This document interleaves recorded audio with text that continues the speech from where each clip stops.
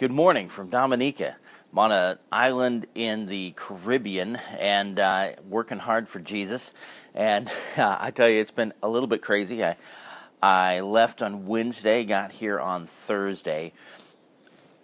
Friday we started young adult camp, and Saturday was our first full day of running around with these guys. It is Sunday morning right now. And I am still wearing the same shirt that I left in because my luggage will get here this morning. I'm really excited about that. And I'm getting tired of washing out this shirt and hanging it up every night. There are 4 goals that I have while I'm here. I'll give you 2 of them right now.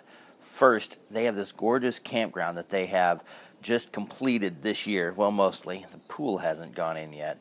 But this campground is gorgeous, but they haven't had any camps here, and they really don't know how to do camps. So I am here helping provide some admin help in the back end, trying to train people on how to have a camp and what that even looks like.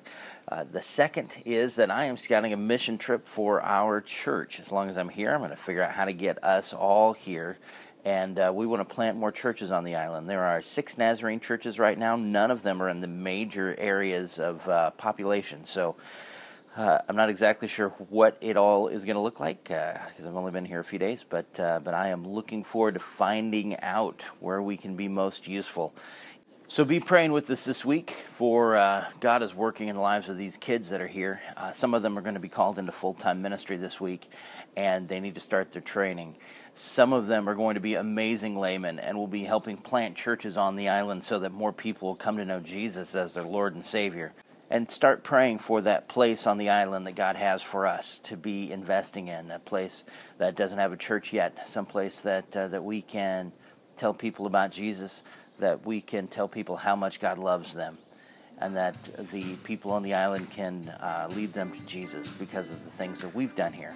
And Missionary Dan, who was with us 4 months ago or so, he says hi, and I will make sure that you meet some great people this week. I'll be posting on Facebook, so if you're interested, find us there. And I'm going to leave you with a bunch of pictures from the island and some worship that we've done here. So thank you very much, and God bless.